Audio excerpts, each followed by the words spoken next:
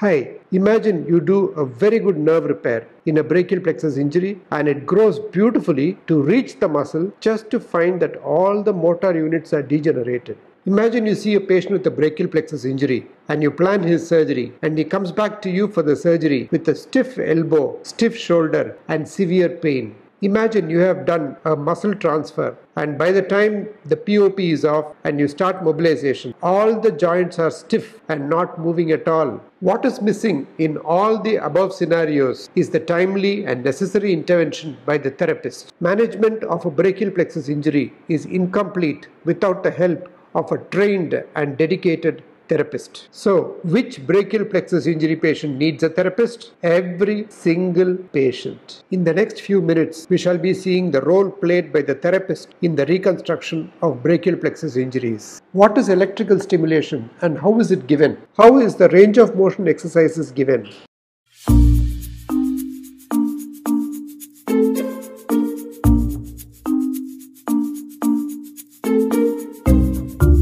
Generally, the role of the therapist in any brachial plexus injury can be summed up in what I refer to as the S3-M2R concept. Of the S3, S1 refers to the skin. Any scars, induration, edema is taken care of by the therapist. S2 refers to the skeleton. Any bony injuries, for instance, brachial plexus injuries can be associated with fractures of the scapular region, of the forearm bones, etc. These should be taken care of by the therapist, and when they plan the therapy, they make sure that pain is not induced and fracture healing of these areas is not affected. S3 refers to the sensation. The therapist makes an assessment of the sensation and gives advice to the patient about taking care of the anesthetic hand. Coming to the M2 of the S3-M2R, M1 stands for the passive range of movement, that is the PROM. The therapist ensures that the full passive range of movements of all the joints of the upper limb. M2 refers to the active range of movements, that is the AROM. That is, the therapist is able to assess which muscles are moving and keeps them active and ensures that their full capacity is achieved. And of course, R stands for rehabilitation in the S3-M2R protocol. Rehabilitation that is given both preoperatively and postoperatively. Physiotherapy plays an integral part of the management of brachial plexus injuries. When do we send the patient for physiotherapy and when is it actually required? Whether the patient is being treated conservatively and no surgery is being planned, even then the patient requires physiotherapy. If surgery is being planned as part of the reconstruction, the patient must be seen by the therapist and given necessary physiotherapy. And after the surgery, the patient once again requires therapy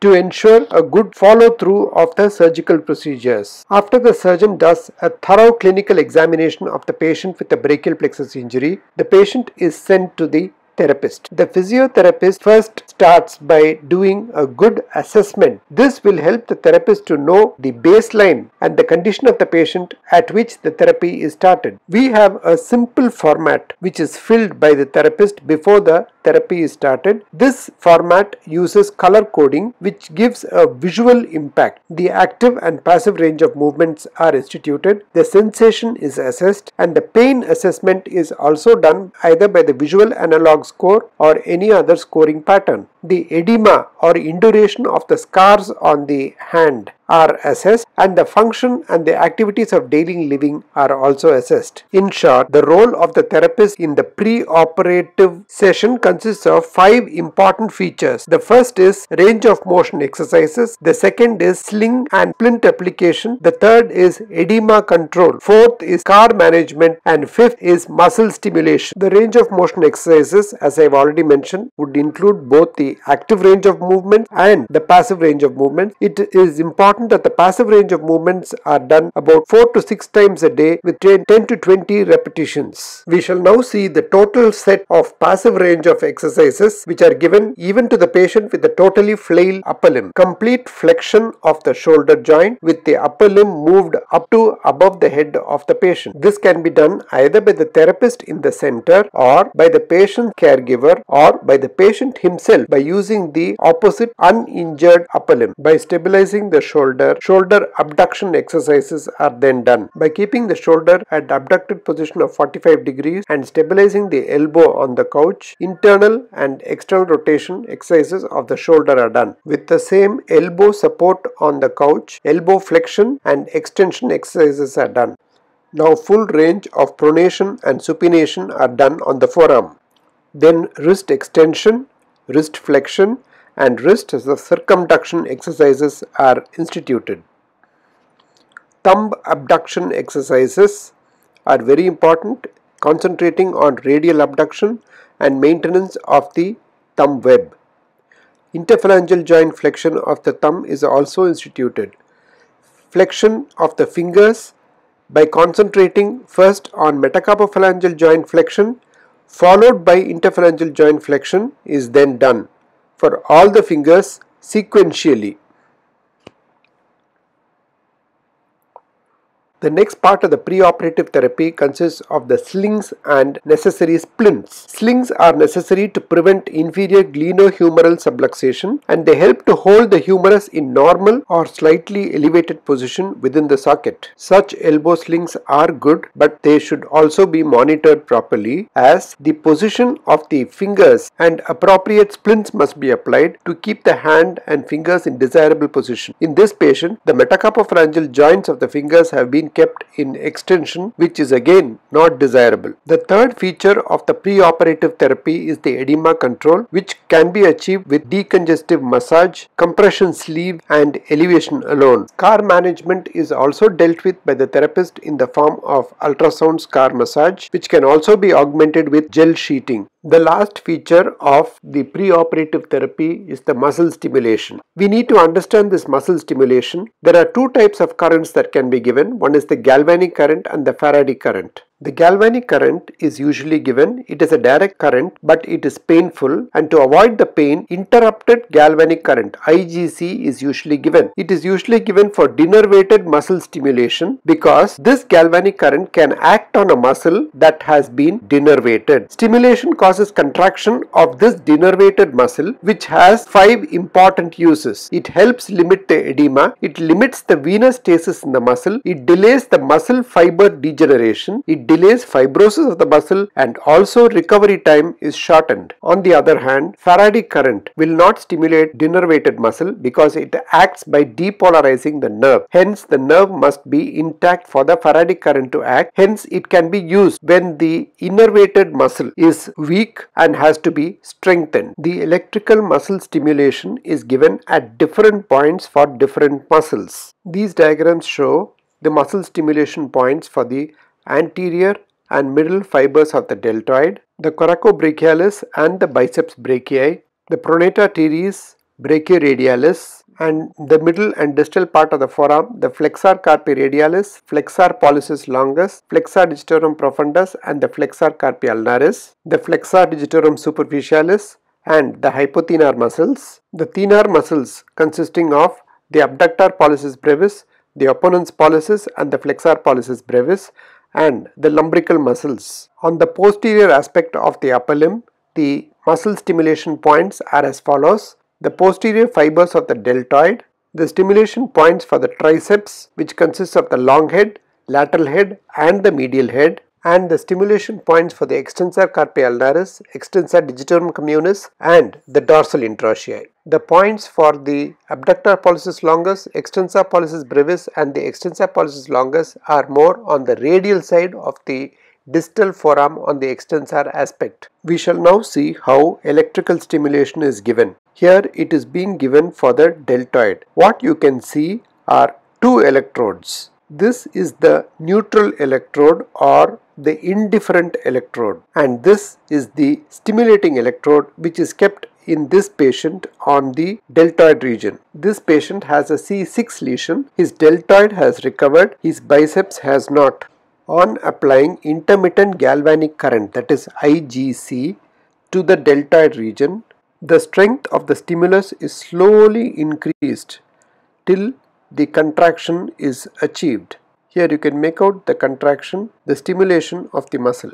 The strength at which this contraction is achieved is also important, as we shall see later. Now IGC is being given to the biceps muscle, which is denervated. You can note the contraction, but you can also note the current at which this contraction is achieved, which is more than what was needed for the contraction to be achieved in the re-innervated deltoid muscle. That was as far as the preoperative therapy was concerned. After the surgery, the postoperative therapy begins. It consists of scar management again, the passive range and active range of motion exercises, avoiding trick movements, activation techniques, gravity eliminated strengthening, anti-gravity strengthening, and substitute muscle patterning. The scar management and the PROM and the AROM are as has already been described in the preoperative therapy. What we need to concentrate on now are the activation techniques by using muscle stimulation and the other strengthening exercises. The electrical stimulation is started about 3 weeks after surgery. This is first given for the other parts that are not been involved,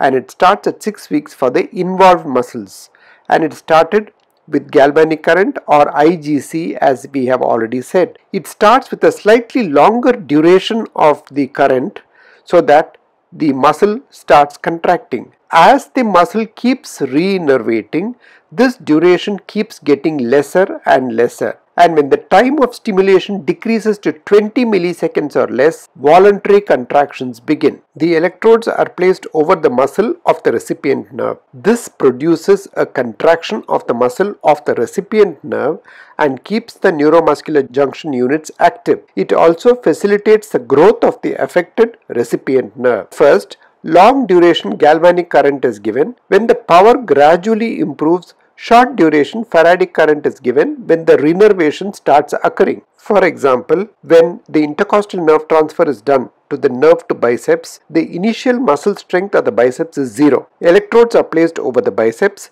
and intermittent galvanic current is given to produce contraction in the denervated biceps muscle, as we have already seen. When this contraction of the recipient muscle occurs, the patient is asked to do the action of the donor nerve, that is the intercostal nerve, which is deep breathing or chest expansion exercise. These are called the induction exercises. Slowly, the dissociation of movements using biofeedback is started, and controlled recipient contraction is the focus. That is, the patient should be able to contract the biceps without doing the induction of deep breathing or chest expansion. Slowly, the power of the muscle improves and gravity eliminated exercises are given to achieve a muscle power of grade 2. After grade 2 muscle strength is achieved, further strengthening is done using weights. After nerve transfers, we need to consider two things. What does the donor nerve do and what does the recipient nerve do? We shall consider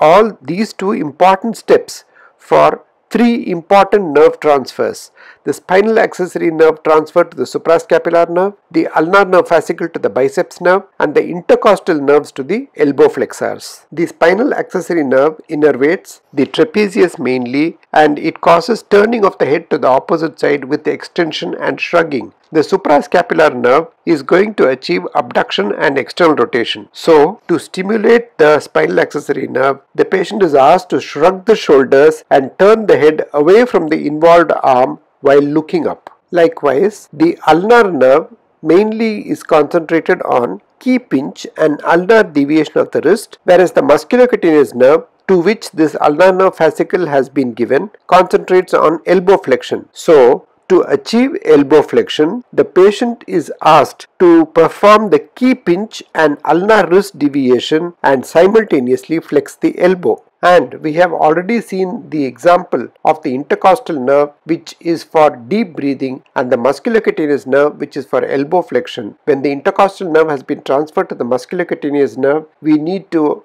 ask the patient to perform deep breathing to flex the elbow. As was mentioned earlier, all these movements are coordinated with some other movement, that is the movement of the donor nerve. To enhance the separation of these two, there are 3 important steps in graded motor imagery. The first is implicit motor imagery, where it involves right-left discrimination.